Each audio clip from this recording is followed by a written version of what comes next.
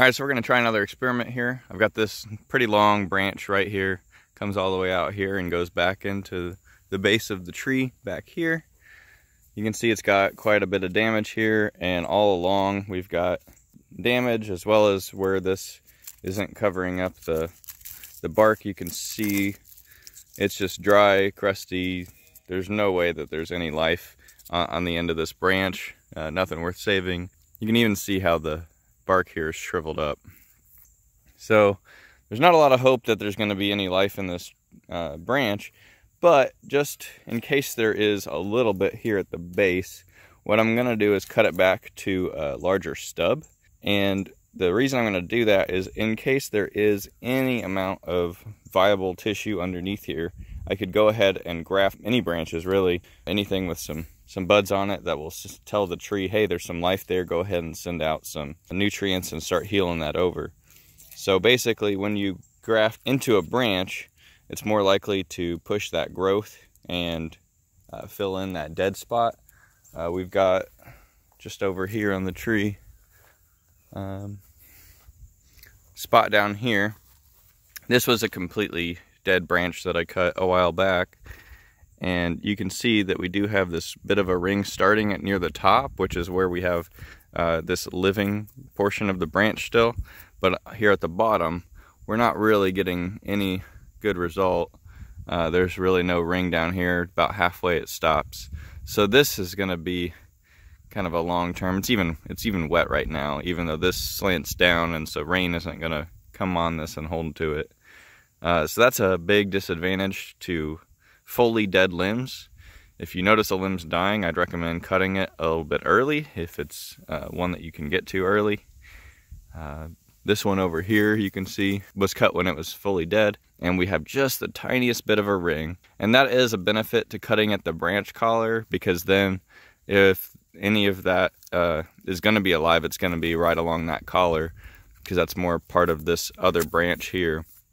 And so you can hope to have a little bit of growth that might heal this over, but you can see that this is already cracking.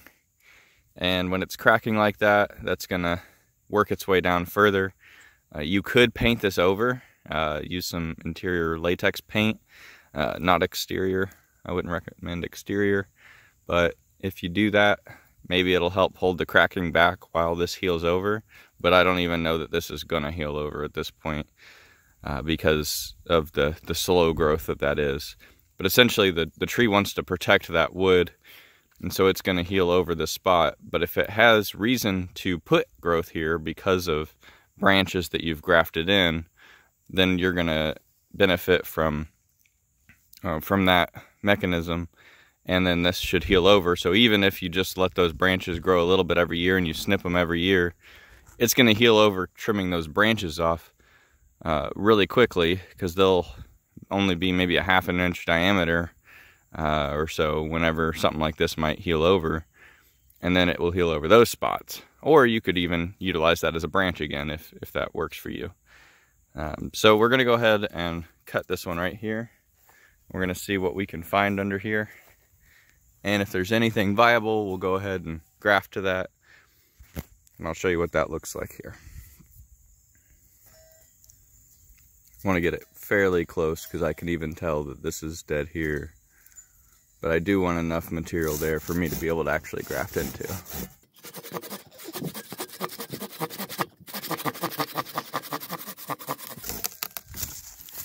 And I didn't make an undercut, which you would normally want to do, but because of how dead this is, an undercut really isn't even necessary, because you use the undercuts because the bark clings and holds, and I really anticipated that this was going to be the case, and as you can see, it's fully dead there. Let's go ahead and take one more cut. So looking at this again close up, you can see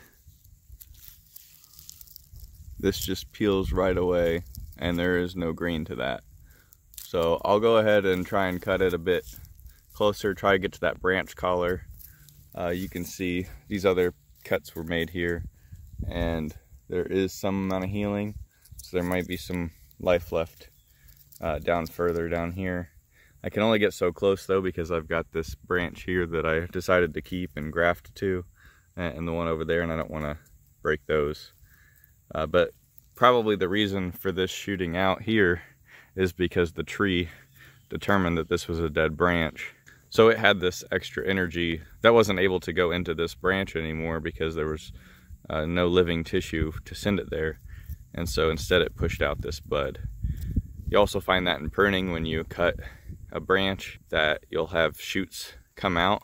There's a hormone that tells all of the buds on the bottom of it, hey, don't grow because the top of the tree is higher up and we're gonna keep shooting up. And so then the lower buds don't push out unless you're to put notches in above each of those buds, and that tells it, hey, you're the top of the tree now, you go out there and do something. So that's kind of what happened here, is that all the living portions of the branch were done, and so the tree was like, okay, well, the highest point I have in this area now is right over here, and so it shot out that bud. So that actually probably looked a bit like this here when it first happened. So here we've got this one coming out, and that's probably because some pieces of this were taken off. So the area of the trunk above there is gone, so now this wants to shoot out. So that can be an indication when you get these coming out that either things are dying or it's because you pruned it back a little bit more than maybe you needed to. And that's why a lot of people recommend only pruning off a third of the material of your tree at most every year when you're trying to reshape them, because you're going to get a lot of extra growth that you didn't necessarily anticipate when you do that. So actually, after cutting that one more time, I got down to some living tissue. This is where I would see some of that growth come out here. There could be some buds under this bark here that may end up shooting out in the next year or two.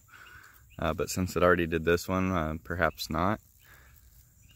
I don't think that there's enough space here for me to do any sort of grafting though, so I'm just going to leave it like this, but hopefully this cutting into this here will help this to want to grow out.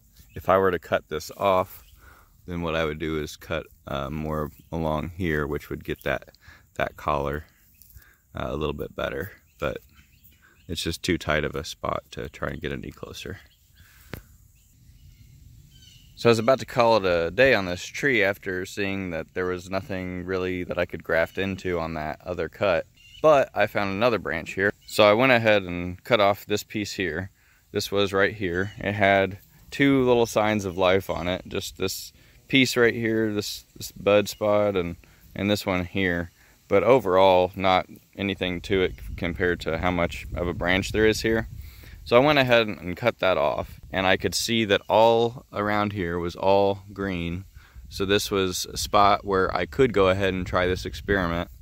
So I went ahead and grabbed another gold rush and came over here, and I cut into the side. I figure this side here growing like this is going to help heal this over pretty quickly.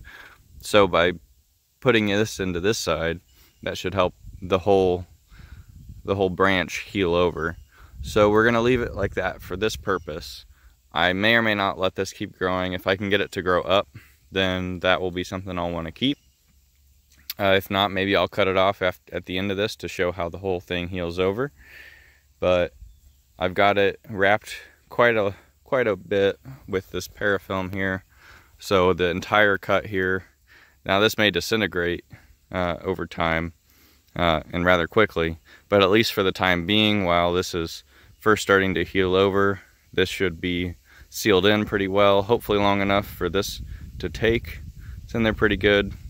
Not too worried about it. As long as I made a good enough cut on it, I think we'll see that it works out. But yeah, we'll check back on this. We'll see how that heals over, and kind of look more into that as being a good way of getting some of these cuts that are a little bit larger to heal over, even if you're not planning on keeping new branches in that location.